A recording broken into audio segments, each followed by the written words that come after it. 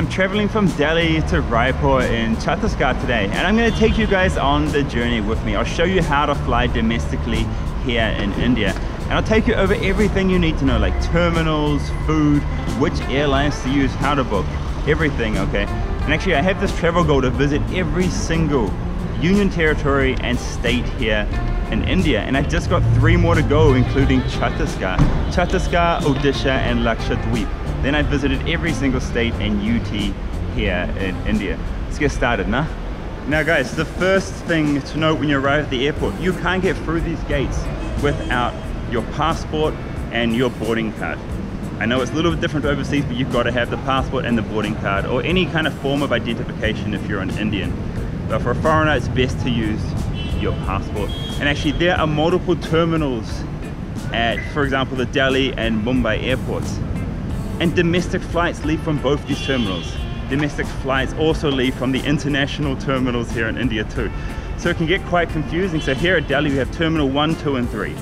Terminal 2 is a domestic airport, and Terminal 3, that is known as the international airport. But domestic flights leave from the international airport as well, okay? So it can get confusing, so just make sure you check what terminal you're leaving from, okay? Today I'm leaving from Terminal 2, which is the kind of official domestic terminal. Now once you're in the airport, it's really quite simple. You've got signs here in English, you've got the toilets over here, and then you just have the check-in counters. Just like normal, just go and check in, drop your bags off and head to security.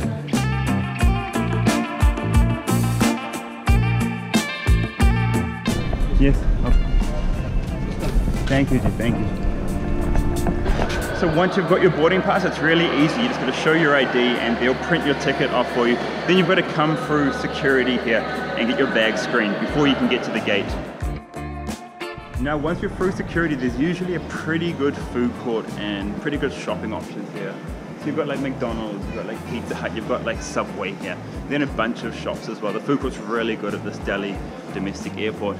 But actually I always have a problem when I go through security. So whenever I'm carrying my drone, they always stop me. They always want to double check me just because of the drone. But I can confirm you can carry a drone here on flights. It's okay, but you will get extra scrutiny when you come through security, which is a pain. And actually some airports like in Goa, they will ask you to scan your check-in baggage as soon as you enter the airport, and then you hand that over to the check-in staff. So there's like double security at some airports here. Let's go find somewhere kind of quiet and sit down and talk about airlines here in India and which ones are safe to take. Now guys, you have to be very careful with what airline you choose here in India. There's been a number of problems in the past. So for example, Kingfisher airline went bust and a lot of people lost their money, including some of my friends who were staff there. They haven't seen their paychecks. And this guy Vijay Mallya, he has just run away to England. He's a fugitive there. And there are so many fugitives from India living in England actually, and it's shameful and it takes so long to get them extradited here to India. It seems to be a safe haven for Indian fugitives, England.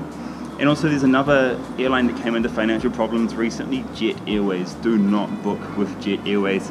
They cancelled my flights, but luckily I got a refund, but their airline's dead. They're a gone airline. Do not trust your money with them anymore. The best 2 airlines is probably Indigo and Vistara. Indigo's cheap, it's usually on time, and the service is pretty good. Then you've got Vistara, and Vistara it's a new airline. It's a JV, a joint venture between Singapore Airlines and Ratan Tata, and Tata is a very, very famous industrialist here in India. He's one of the richest people in India. Actually, he's a Parsi guy. So be careful with what airlines you choose. You also have Air India and SpiceJet. Air India is famous for not being on time. Okay, so it's a good carrier though. I've never had issues with them. Same with SpiceJet, but yeah, I can vouch for Indigo and Vistara as being good airlines to take here. When it comes to food options, you can get a pizza here at 6 AM in the morning, but when it comes to airlines, only Air India and Vistara are going to give you a free meal if it's a longer flight, like over 90 minutes. Anything under that, and they're going to give you like a snack, like peanuts and a drink. All the other airlines, they are going to charge you food. You can buy like a masala chai for 100 rupees, a sandwich for 150 rupees. So where to book airline tickets? Well, you've got Cleartrip and MakeMyTrip.com. They're going to charge you like a 400 rupee convenience fee for booking with them, but I always book directly. So I booked to this flight with Indigo, and the best thing about booking directly is you can buy a flexi ticket. You can't get flexi tickets on these other online portals, and a flexi ticket allows me to change the date of my travel to whatever I want without paying any extra, you know. So that's what I need. I need that flexibility. So if you need flexibility, and it's only like 1,000 rupees more to get that flexibility, book directly through the airlines websites. And actually there's no kind of foolproof way to get cheap tickets, okay?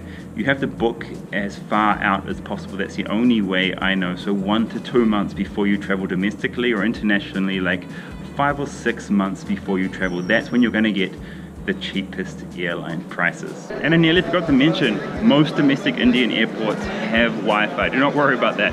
That's like become the most important thing these days for us, right? Get here, download some Netflix, watch it on the flight. People love to rush to queue the plane, right? But I always wait to the end, because what's the point of just standing there? I wait until everyone's gone, then I board the plane. My seat is still gonna be there, right? It's an allocated seat, so what's the point of standing there and queuing for so long, no?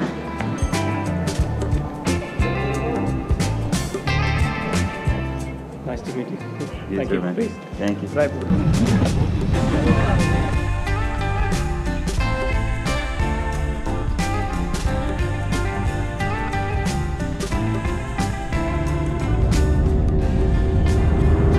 We're in the air now, and the air hostesses are bringing around the food options.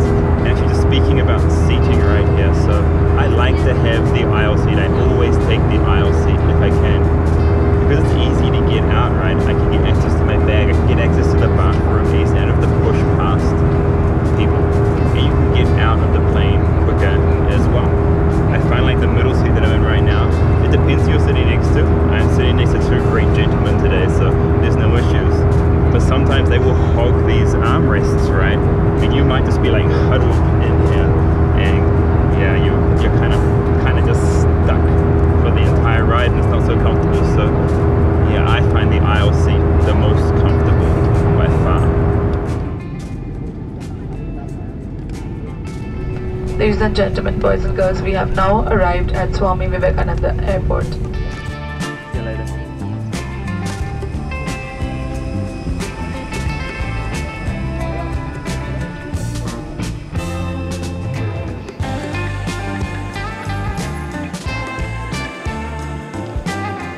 Alright, I'm here in Raipur, Ram Raipur. What is up?